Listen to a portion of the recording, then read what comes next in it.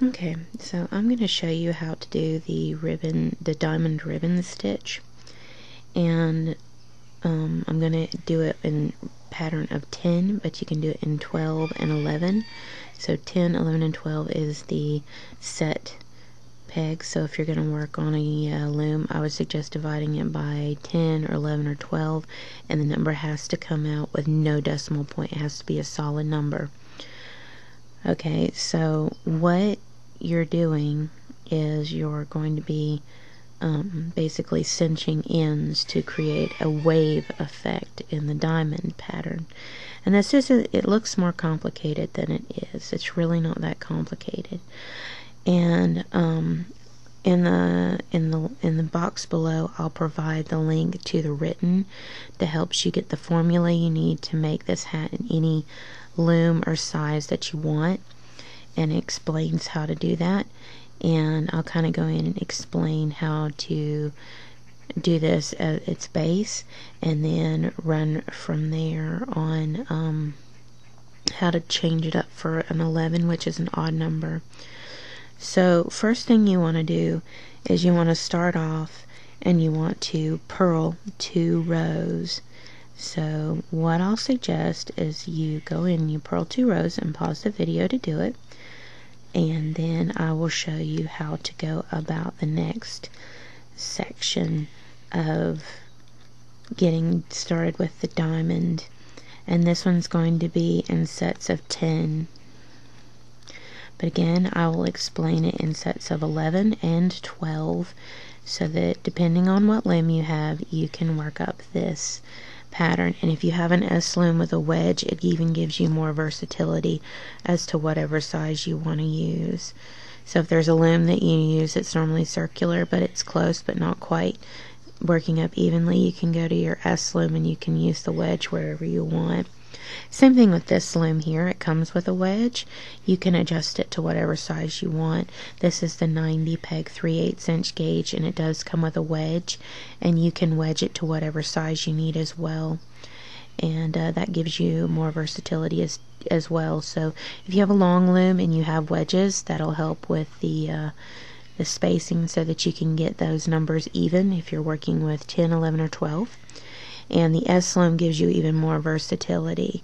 And in fact, in the written instructions, I say what looms that already have peg counts you can use in the Cindy Wood spectrum. If KB or some of the other looms have those numbers in it, I would use it. I do include 48, the 48 peg in there, but that'll give you really large diamonds for that. And you can use the purple loom that the original purple hat loom from Provo Crafts, the Nifty Knitter Provo Crafts one, and you can use that one, and you can use the replica that Cindy Wood put out as well. So the 48 is an option. It's 12 pegs, but I wouldn't ever go below 10. So go ahead and pause the video and do your 2 rows of purl, and I'll get back to showing you what the next step is. Okay, when getting started on the next round, and where you're going to what I call a prep row for your cinched area, your first peg you're going to yarn over slip. And the reason why I call it a yarn over slip is you're yarning over to create a stitch, and you're slipping, which means you're not doing anything with that one. Okay, and normally my yarn overs are like a lay over the peg, but because we're doing 2 yarn overs on average right beside each other, it doesn't work out as well. So you're going to do a yarn over, and you're going to knit 1, 2, 3,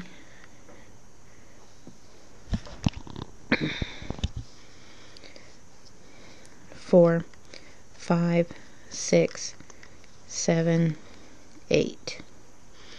Okay, so this is a peg 1, and this is also makes it 9. You yarn over slip to finish the 10 set here. If you're doing 11, then you're going to be knitting 10 in between and only yarn overing 1 rather than 2, which is what we're going to be doing. And if you're doing 12, you're going to knit 10 in between and then do the double yarn over in between here. So that's the difference if you're doing 11 or 12. So you do another yarn over, and then you're going to yarn over slip, then you're going to knit 8, 2, 3, 4, 5, 6, 7, 8, yarn over 2, yarn over slip 2, knit 1, 2, 3, 4, 5, 6, 7, 8, yarn over 2, 1, 2, 3, 4, 5, 6, 7, 8, yarn over 2,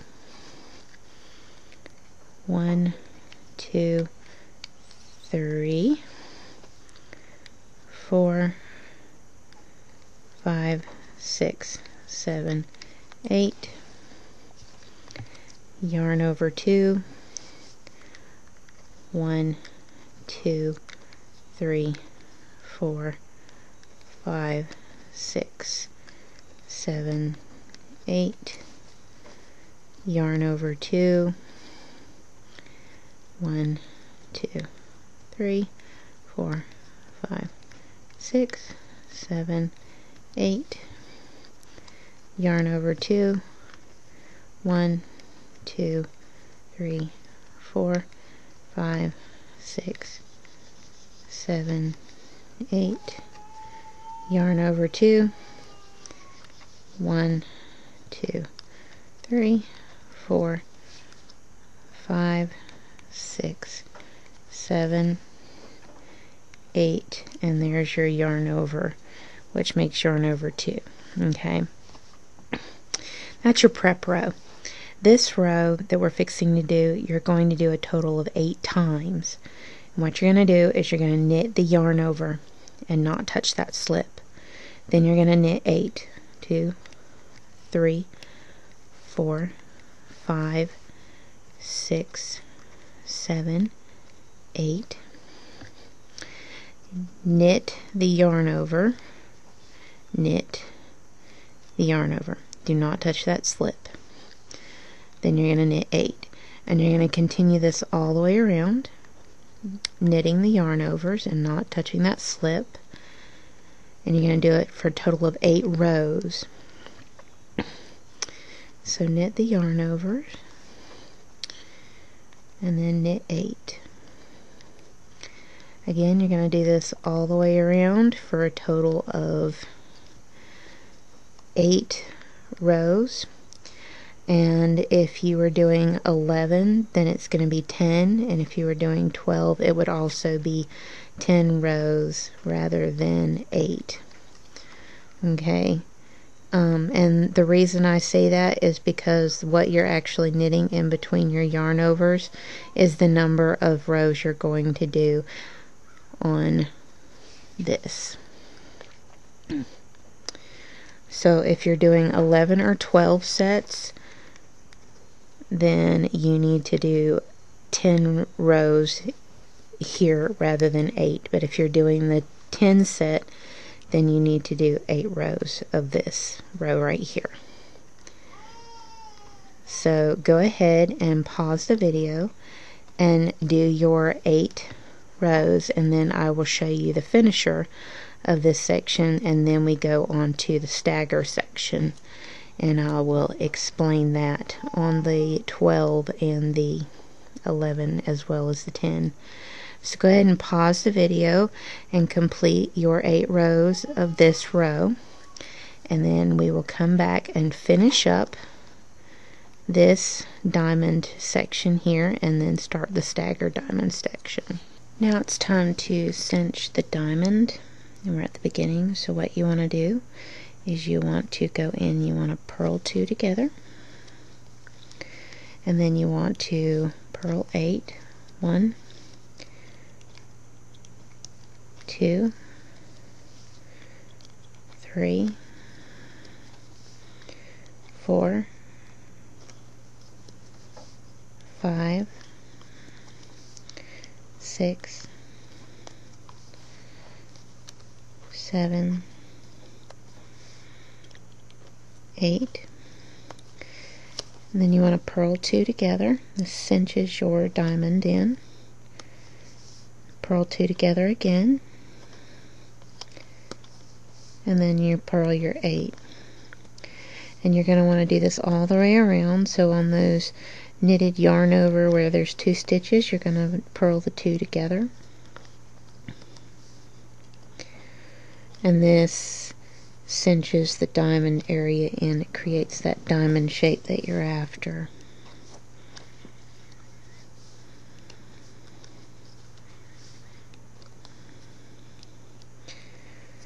So there's 2, and we're going to purl those 2 together. And purl those 2 together.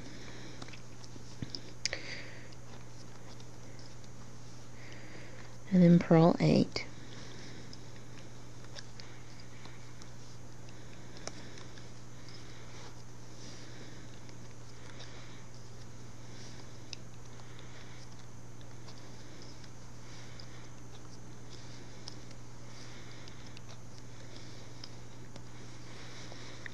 Okay.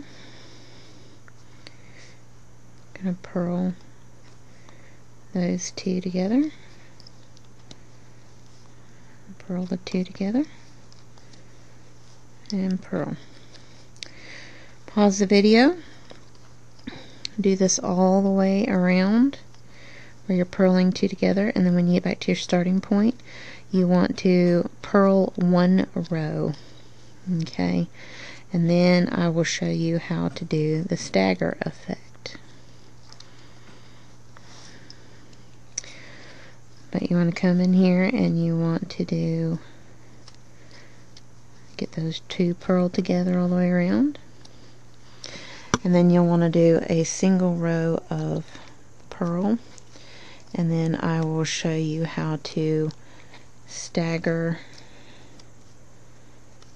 the diamonds so that they're not right on top of each other.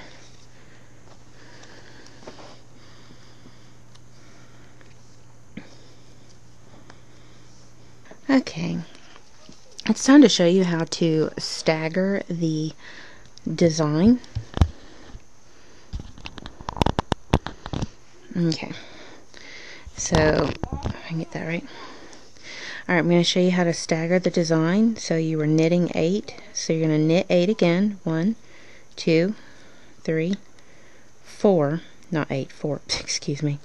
So you're going to knit 4, then you're going to yarn over, slip 2, then you're going to knit 8. 1, 2, 3, 4, 5, 6, 7, 8. And that's all it takes to stagger. And then you yarn over, slip the next 2, and knit 8. And remember, if you're doing the 11, then you're going to knit over 5, and then E-wrap, and then you'll do your 10. So, and 8. And then that's the, and you'll just you'll yarn over, slip your 1 after you knit over 5, and it's just 1 when it's 11. It's 2 when it's 12. So you'll, instead of 4, you'll do 5, and then you'll do 2 if you're doing the 12 set. And if you're doing the 11 set, you'll do 5, and then you'll just yarn over, slip 1. So that's how you stagger the 11 and 12, and this is how you stagger the 10.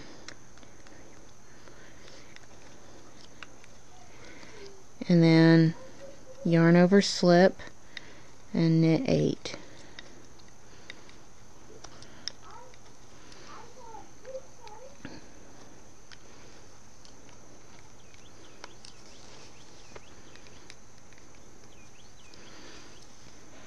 And then yarn over, slip 2, and then knit 8,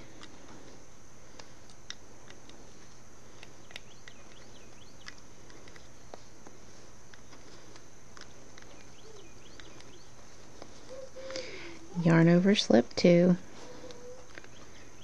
knit 8, and you'll find that 10 is probably going to be your easiest one to be able to do.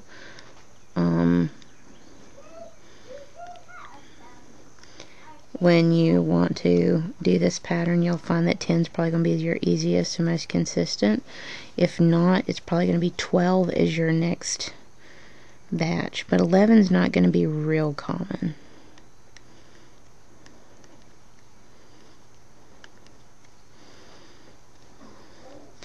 Finish this row and show you the next row.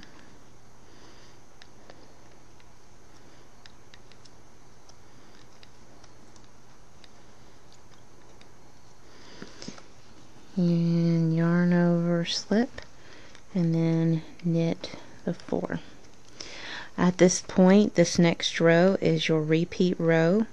You will do 8 rows of it, so knit 4,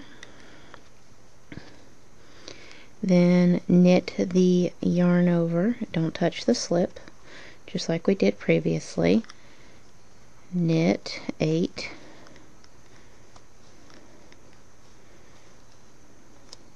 and so you're going to do just like you did before with this. You're going to do 8 rows, and then you're going to go in and do the purling the 2 together and then purling all of them.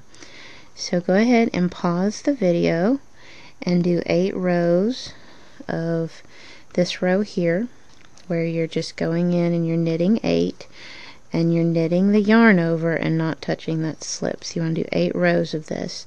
So go ahead and pause the video and get your 8 rows done, and then I will show you the last 2 rows of the set, and then you start again after the purled 2 rows. So you just repeat over and over again after the purled 2 rows at the beginning of the video until you have however much you want. But this particular pattern I'm working on, I only do 2 sets.